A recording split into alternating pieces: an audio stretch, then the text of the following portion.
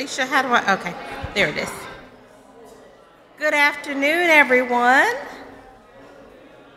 Oh my gosh, y'all look amazing. This is a beautiful, beautiful group. And I know I didn't make my rounds yet and get all my hugs, but I'm not going to leave till I get my hugs from everybody. I just wanted to make sure we got started on time.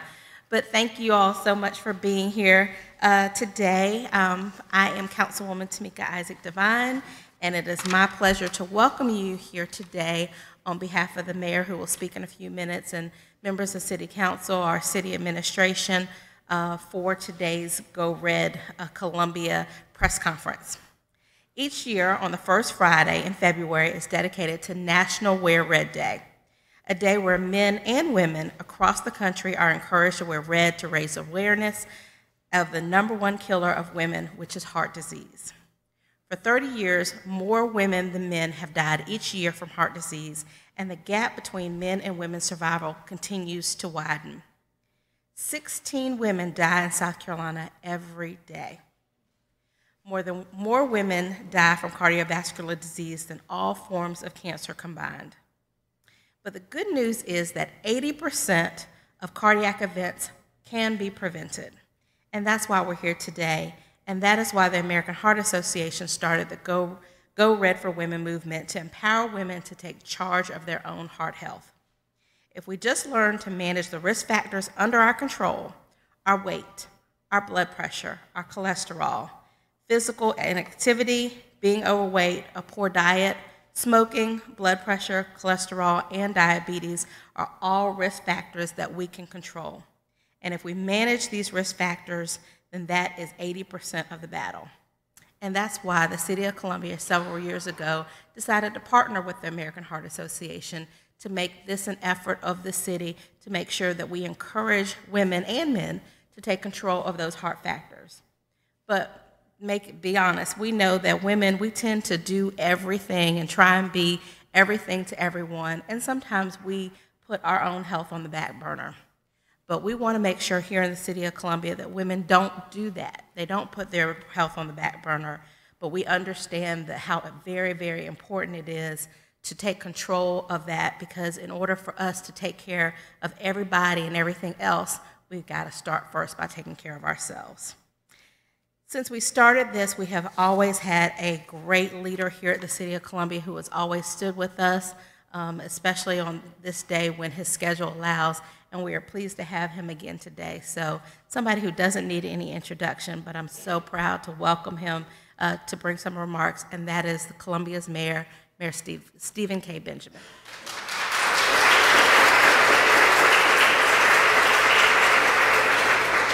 I want to thank Councilwoman Devine. This is probably one of the last press conferences we're going to do together for a while. She's got some pressing business that she has to handle very, very soon. It's always an honor and a pleasure, especially to be a man here in support of this incredible event. I know that Reverend Baker and EJ and Quentin, all of us, we want to make sure that you know that we love the women in our lives, that we're thankful for all that all of you do every single day to make our lives that much better. But I'd be remiss if I didn't show Mr. Stroman's full commitment to this event. Come on, Mr. Stroman. Come on. You must come in. You must come. Come on in. Hey, he's just sitting there. I just gotta.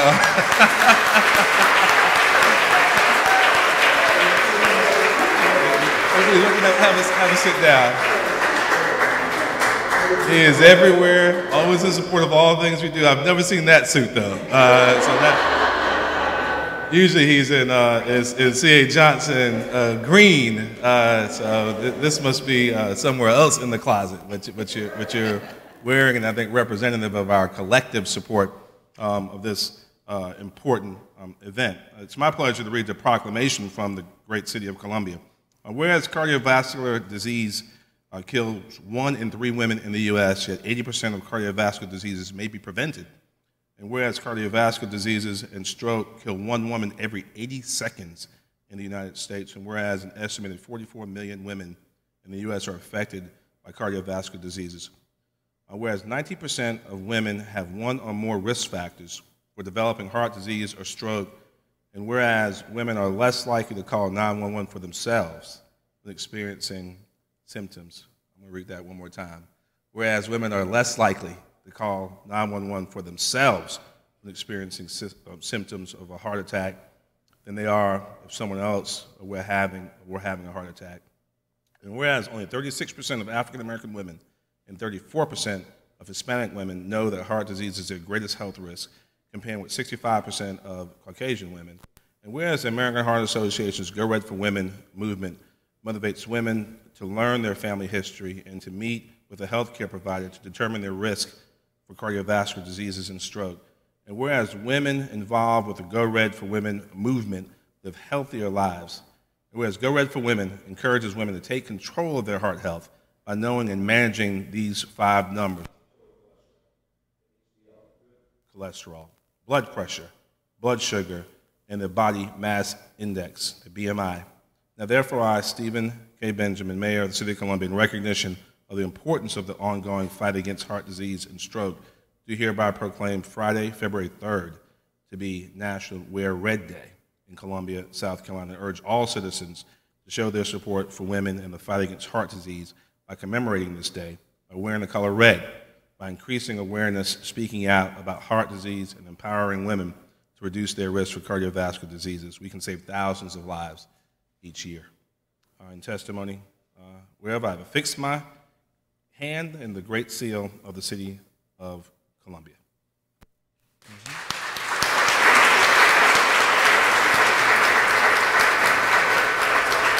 And obviously we have our children here today as well. I have 3 of my shadows with me, Michael, Jalen, and Diamond. You guys wave your hand. It's your job to take this lesson and continue to pay it forward. Make sure we go home and talk to our moms as well. All right? Thank you. Thank you so much, Mayor Benjamin.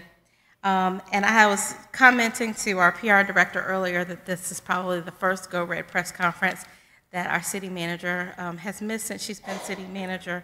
Unfortunately, she has the flu, has been fighting the flu for about a week now, and couldn't be here, but sends her support. But I also wanted to recognize our senior assistant city manager, Allison Baker, who is here always in support as well. So thank you so much, Allison, if you raise your hand. We are also pleased to have with us today Liz McMillan, who is the Executive Director of the University of South Carolina and the 2017 Chairwoman of Midland's Go Red for Women campaign. And I'd like to ask Liz to come forward for some brief remarks. Thank you both so much. I'm Liz McMillan, 2017 Midland's Go Red for Women Chair for the American Heart Association. I could not be prouder. I'm so pleased to be here today, especially seeing all of you lovely folks in your red. You look wonderful, and helping support the Go Red movement to let people know about the dangers of heart disease. As discussed a second ago, as many of you know, heart disease is the #1 killer of women. For 30 years, more women than men have died each year from heart disease, and the gap between men and women's survival continues to widen, unfortunately. The Go Red for Women movement was designed to spread awareness, to encourage women to focus on their heart health, and to advocate for policies that support research and science related to improving these statistics. I feel so moved to have come into this role. I've had a friend in the last 3 weeks have a stroke, and another friend have an open heart surgery tomorrow. So I feel I was definitely pulled into this to help raise this awareness. So many of you are in the age range, and it doesn't really matter for women. It could happen at any age. Thank you so much for coming today to show your support for the Go Red for Women movement. And a special thank you to Mayor Benjamin and Councilwoman Tamika Isaac Devine for taking the time to raise awareness of the importance of women's heart health. And to all you beautiful people that are here today in your red, what a wonderful showing to help move this campaign along. We hope to see all of you at the annual Go Red for Women luncheon on Thursday, May 18th. Please mark your calendar, and it'll be at the USC Alumni Center. Thank you so much for being here.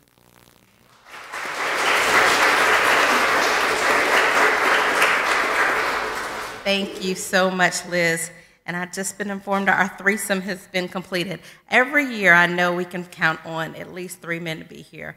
Our mayor, assistant city manager, Allison Baker, and Councilman Sam Davis, who has been here since the first press conference we had. And I thought because we moved it from a Friday to a Thursday, I didn't see him earlier, didn't think he could make it, but he has snuck in on me. So I'm going to ask Sam Davis to please join us up here. And if he'd like to bring some remarks, please certainly do so.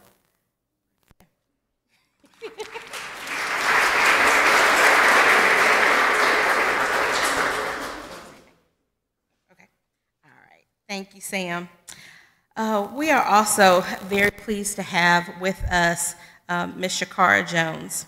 Shakara is here in Columbia. She's right here from Columbia, but she is a national representative for the Go Red for Women movement, which is an honor to have one of the national representatives from our city. And so I'd like to ask Ms. Jones to come and bring a few brief remarks.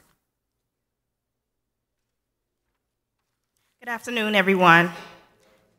I would like to thank Councilwoman Devine, Mayor Benjamin, the City of Columbia, and the Go Red for Women for having me here today to share my story with you guys.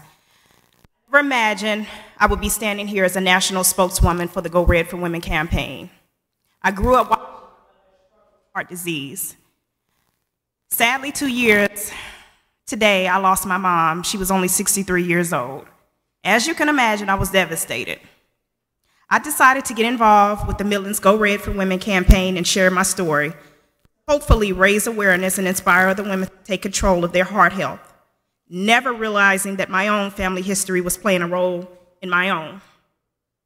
It was only after being selected as a Go Red spokeswoman and hearing more about the signs and symptoms of heart disease and stroke that I recognized the seriousness of my own symptoms I was experiencing. After finally going to the doctor, I learned that I had high blood pressure and cholesterol, just like my mother. The good news is that 80% of heart disease is preventable.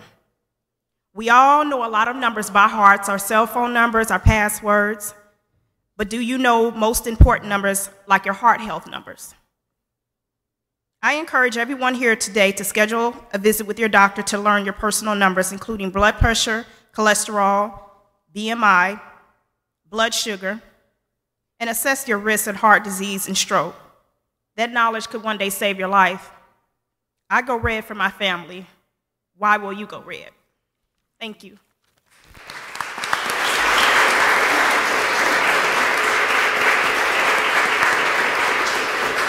Thank you so much, Shakara, for sharing your story with us, and I think hopefully that has inspired everyone in here to go and check your numbers. 1 in 3 women will die from cardiovascular disease, but Go Red for Women is a movement that starts with each and every one of us.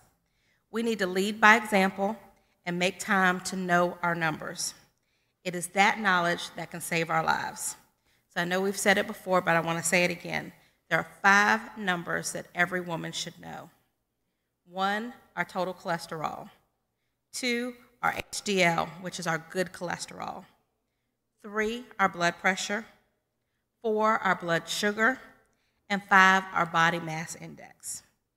Knowing these numbers can help women and their healthcare providers determine their risk for heart disease, and it is time for all of us to make sure that we know these numbers.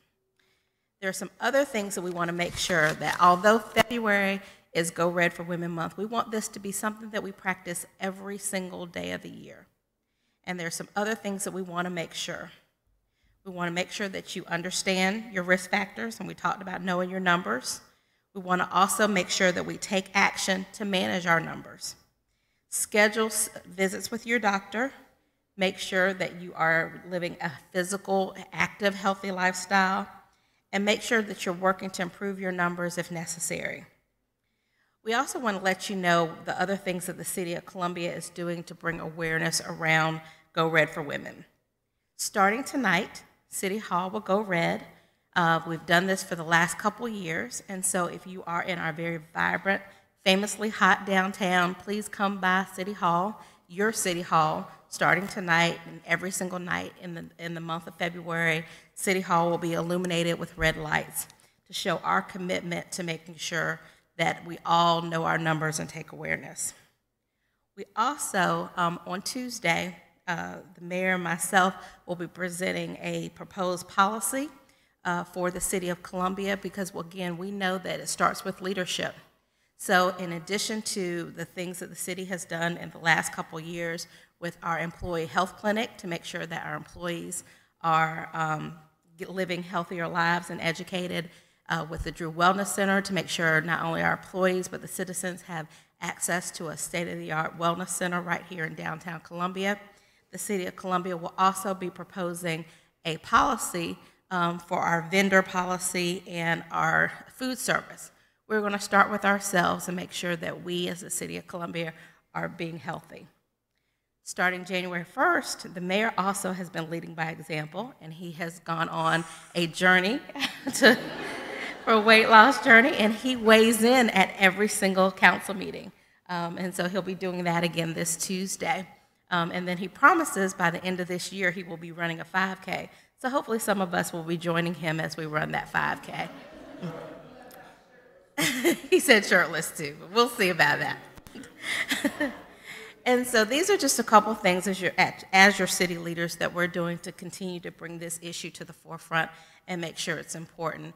And we hope that you will join us as we continue to bring awareness around this.